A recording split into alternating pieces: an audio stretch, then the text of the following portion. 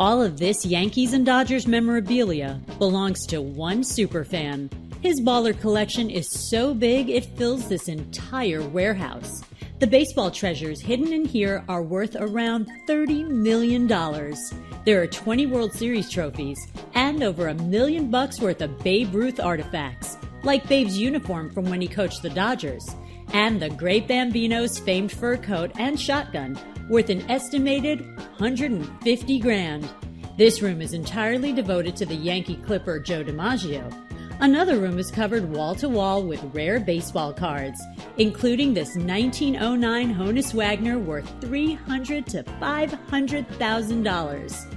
But the grand slam in here is number 42, Hall of Famer Jackie Robinson's jersey, worth around $2 million. It all belongs to this baseball-obsessed former investment banker. You would have to sit down with a psychiatrist for many, many sessions to figure out why people like me collect on the scale we do. It's akin to almost hoarding. Now that's some major league hoarding.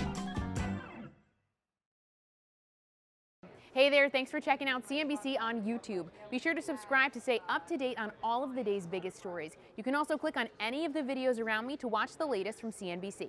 Thanks for watching.